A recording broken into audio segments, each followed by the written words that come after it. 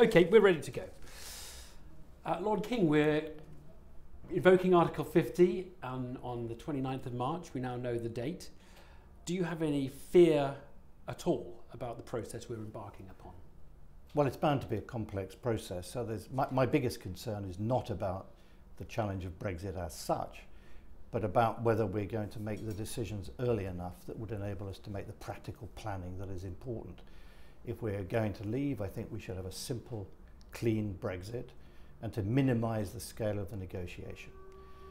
After all, in many ways, we're not leaving the European Union. The European Union is leaving us.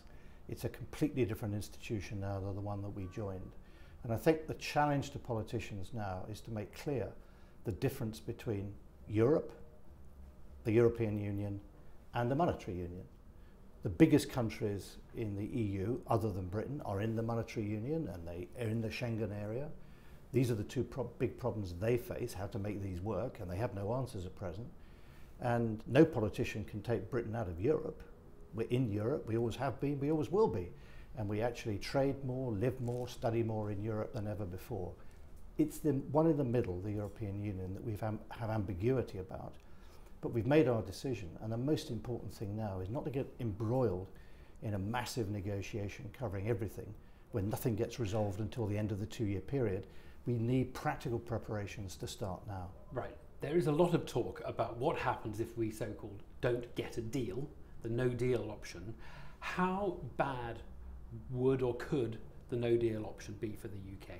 I don't think it's anywhere near as bad as some people portray. I mean, clearly the campaign was very divisive, and as a result, people on either side of the issue now still exaggerate the consequences of it. So I think a clean Brexit is probably the only way in which we can proceed satisfactorily. But is that a no deal Brexit? Is that because the cleanest Brexit is one where we have no deal, we're a sovereign nation again, and we have no new relationship with the EU? So I think the way it's the thing the car manufacturers would say they are most terrified of. But I think they're wrong to say that, because the best way for us to make progress would be to announce now that we are prepared, and this is our default position, to leave both the single market and the customs union, and we will make our plans on that basis. If we don't, then further down the road we could have a practical chaos. So we've got to prepare for that. We then have to announce an immigration policy for the UK, which 9 months after the referendum we still don't have. We need these things urgently. Having got that in place, we then let the other side in Europe reflect on that for a time. Then we can say to them, well, look, do you want to have discussions about a free trade deal, say, on manufactured goods or not? Now, my guess is that they will want to do it, but it's not under our control. And I think, therefore, what we have to do is to make work the things that we can control. Do you think rationality is going to govern this process? I mean, you've seen the way negotiations work. In the book, you talk about how difficult it is to come to the right collective outcome in a lot of these cases. So even though everyone may recognise that there's a right outcome, do you not see a danger that there may actually be a wrong outcome? Well, there's a danger that we won't make progress in negotiations, at least within the 2-year horizon. But what follows from that is not that we say, okay, we'll give in to everything that the other side demands, is that we say these are the things that are under our control, and a clean Brexit is under our control. And there will be things that we'll want to discuss, but we have to minimise the area of negotiation. And I think the government also has to point out the potential opportunities that Brexit gives. We have, for example, an opportunity to have a totally different policy on food prices. When we joined the European Union, one of the big downsides was the sharp rise in food prices. If you were looking for a policy to help low-income families, a sharp fall in food prices would be one of the best things. We could restructure the way we give subsidies to agriculture. We could, for example, in Northern Ireland, which is a problem that I think deserves more attention than it's getting at present, try and have a conversation with the government south of the border. And I know they were very nervous about the Brexit outcome. I was there just before the referendum. And say to them, can we find a way of shifting the tax and tariff border from the land frontier to the sea frontier, while not disturbing the political arrangements? I think it's in everyone's interest to have an imaginative discussion about where we could go. Well, you mean basically have a customs border between Northern Ireland and Great Britain? And a tax. There's no reason why the rate of corporation tax in Northern Ireland has to be the same as in the rest of the United Kingdom once we have the freedom to do that, having left the European Union. But that is quite a radical idea, because that is bringing a great separation between the nations of the UK, Well, isn't it? not in practice, because in practice most of the companies in Northern Ireland are very small companies. You can certainly say to any big one that pretends to relocate to Northern Ireland, show us the factories, show us where the employees are. If there aren't very many, then small and medium-sized companies in Northern Ireland could pay the same rate of corporation tax as in the Republic. And one of the things that struck me when I was governor was how little economic activity straddled the border. Most of the trade between Northern Ireland and the small businesses there was not with their counterparts in the south, but with their counterparts on the mainland. And actually it's in everyone's interest to rejuvenate the economy of the island, both north and south, and the banking system too. But what my point is a general one, which is there are opportunities here that require imaginative thinking. And what worries me at present is whether it's the civil service, whether it's politicians, everyone is saying, oh, it's throwing up their hands and say, we can't do this, it's all too difficult, too complicated. I don't believe that to be true, but it will require some serious leadership and a real intellectual vision of what we're trying to achieve. But keep it simple, stupid is the kind of the KISS principle, or whatever people call it, in terms of negotiation. In terms of negotiations, keep it simple and minimise the number of things about which we have to negotiate. You've written a bit about how the public, in a way, were voting against experts and the expert opinion when they voted for Brexit. And you are one of those experts. You are one of those people.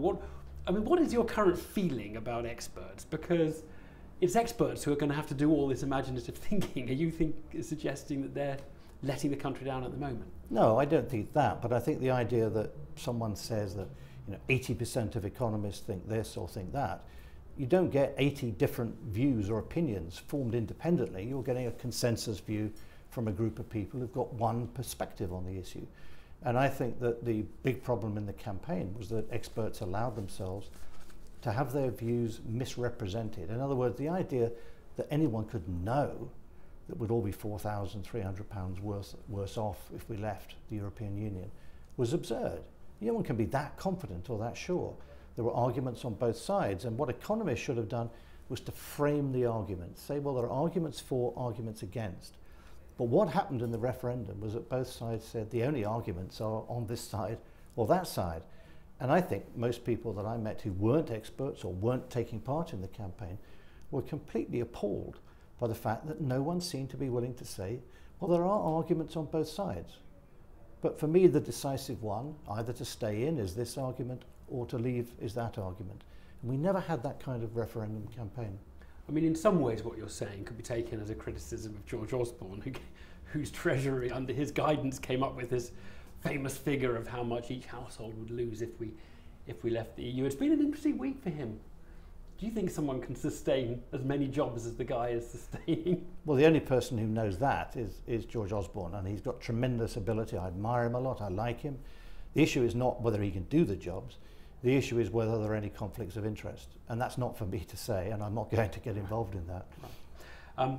The kind of the public rebellion that some people have said is expressed in a vote for Brexit against elites and experts was also expressed in the United States, perhaps even more so, with the election of Donald Trump.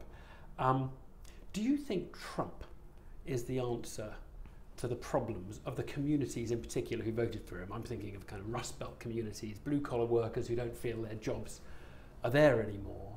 Do you think Trump has any answers to those problems? Well, so far he hasn't produced any answers. I mean, the only thing we know about President Trump is that we do not know what he will do next. And I think he was right to identify the problem in his campaign, and I think that's why he won. But I don't think he's come up with solutions. And I'm not sure if there are any easy ways to say to people who are working in industries for which they had high wages in those manufacturing sectors like car workers. If people in Mexico can make cars more cheaply, at least the rest of the world is going to be buying cars from Mexico, not from the United States. So he is in no position to protect those jobs. What he has to do, I think, is to say to the American people that in effect what they are going through now is what we in Britain went through in the 1970s and 1980s, which was a significant transformation of our industrial structure. We now have a large number of very effective, efficient and successful niche manufacturers, engineering and other products. The large-scale mass production we don't really do anymore. That was inevitable. And the US has to go through the same transformation. So what he has to offer is the opportunities to acquire skills, to improve the educational system.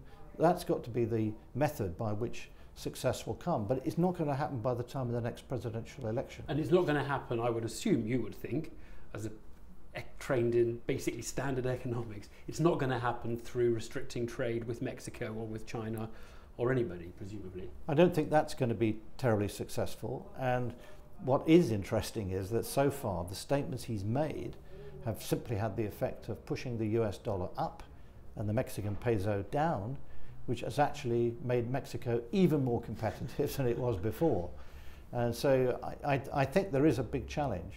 Customarily, the G20, and you've been to G20 meetings in your time as central bank governor, will always, as a sort of ritual, say we'll resist all forces of protection. It didn't say that at the latest meeting in the last few days. Presumably in deference, well, we know in deference to the opinion of the United States. Would you have preferred the G20 to say we will oppose protection in all its forms? Frankly, I don't think their communiques are worth very much at all. I mean, last year they said Brexit was the biggest financial risk facing the world, or one of them. That was done in deference to George Osborne, not because they really believed it. This year they've changed the wording in deference to the new US Treasury Secretary to give him time to get his feet under the desk, not because they really believe it. Frankly, I don't think those communiques are worded very well. What does matter is that the IMF as an institution starts to try to build confidence and trust among nations, because the biggest challenge we face now is that the whole world economy needs rebalancing to a significant extent. China needs to rely less on exports and rely more on production for domestic spending. We in the United States need to move in the opposite direction. No one has any incentive to be the first mover. We need to move together, and that will only happen with trust. The IMF can build that up, as I describe in my book, but it requires not communiques, not people shaking hands in front of TV cameras, but genuine building of trust and confidence behind the scenes. I'll get on to the state of the world economy. Just one specific one on trade, because a lot has been said about the potential for a UK-US trade deal of some kind. Would such a deal benefit the UK's trade balance or the US trade balance? Because my slight feeling is that both sides are thinking we'll sign all these deals, we'll suddenly be exporting more and bring our country into better balance. But both of us have the same problem, and I'm not sure which one of us would benefit.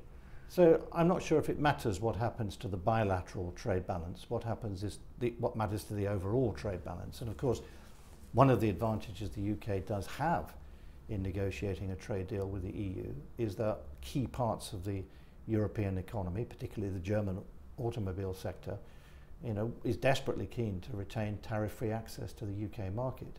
We in the UK need to do something about our trade deficit. It's almost 6% of GDP. This is a massive figure.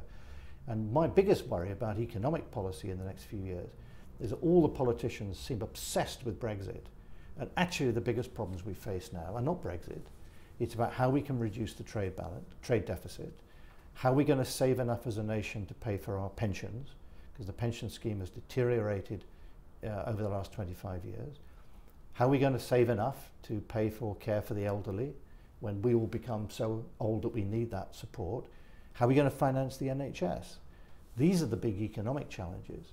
And if politicians ignore those and focus only on Brexit for the next 2-3 years, then I think those big questions will not receive the attention which they deserve. And you think they might be giving too little weight to those while their mind is off elsewhere? Well, it's clear that their mind is now completely on Brexit, and I think that's unfortunate.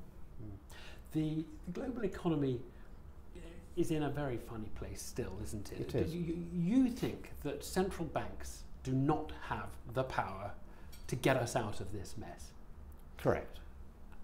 And how do you characterize it? Is it sort of almost like they're trying to give us the same drugs, and these drugs have worn out now and we just need to move on to a completely different treatment? So I think when the financial crisis reached its peak in 2008, what was so striking was that in the following 6 months, world trade collapsed faster than in the Great Depression.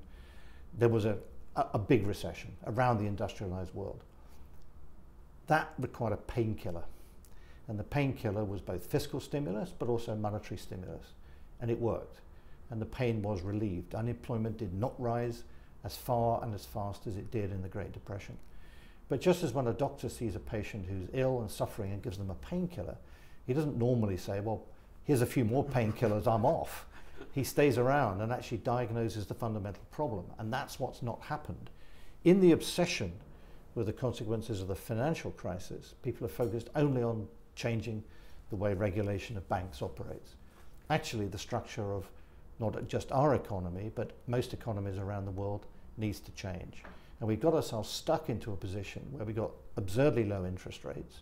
Many exchange rates are at totally the wrong levels. I mean, Germany has a trade surplus now of 9% of GDP and counting. They have a vastly undervalued exchange rate. We had until the Brexit referendum an overvalued exchange rate. There are many countries in the south of Europe which have overvalued exchange rates. Until we can sort these things out, then I think we're going to find it very hard to move towards a better balance in the world economy. Have you got a solution? So I think the solution I have, and it's not a very compelling one, I accept, is that first of all central banks say, look, we can only provide painkillers, so don't look to us as the answer. I mean, the great attraction of Mr. Trump in America is that he's got the Federal Reserve off the hook. He said, I will take responsibility for the health of the US economy, not the Federal Reserve. And he's announced measures which meant that markets expect interest rates to rise, so that when the Federal Reserve, as it did last week, raises rates, there isn't a great surprise, there isn't a great market disturbance.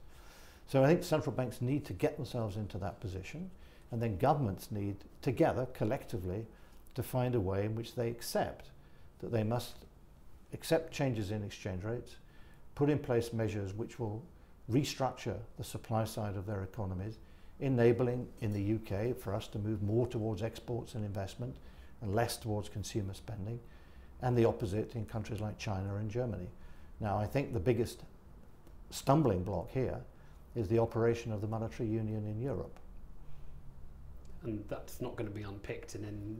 It's very unlikely that the existing politicians will try to unpick it, but of course new parties will arise, and whether people are prepared to tolerate very low growth and high unemployment indefinitely remains to be seen.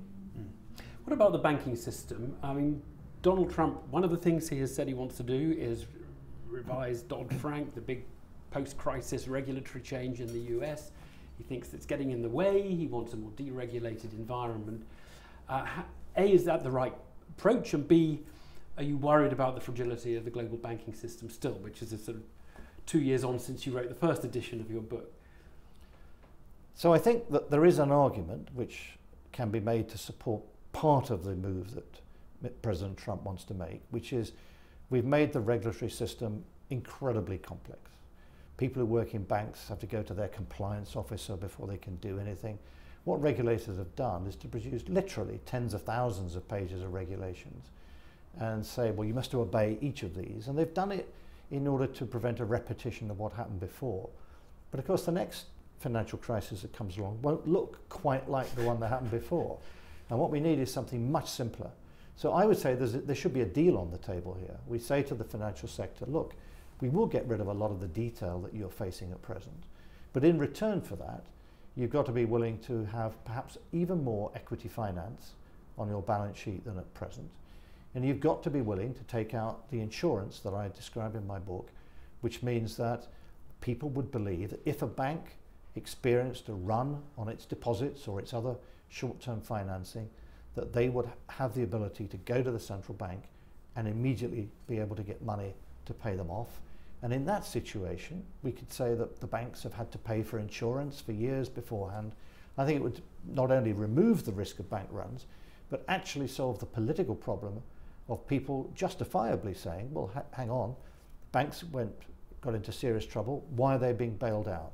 And what we need is an insurance policy under which they pay the premium first for many years, and then they're entitled to call on that policy to borrow from the central bank when there's a crisis. Once every 100 years they come in and claim the help from the central bank. Exactly. And they paid their insurance. Absolutely. Are you scared of any banks having a run on them in the next couple of years? Well, not in the UK or the US, no. But I think that elsewhere in the world there have to be concerns about the banking system. In Europe, the banking system is still fragile. We've seen concerns about the financial sector in China. There are other parts of the world, and I think the thing that everyone needs to be concerned about is if you get a serious problem in the banking sector in one part of the world, it can quite easily lead to problems in the banking system elsewhere. So our banks are in good shape. But if there were a serious problem on the continent in Europe, then there would be a blowback to our banking system as well.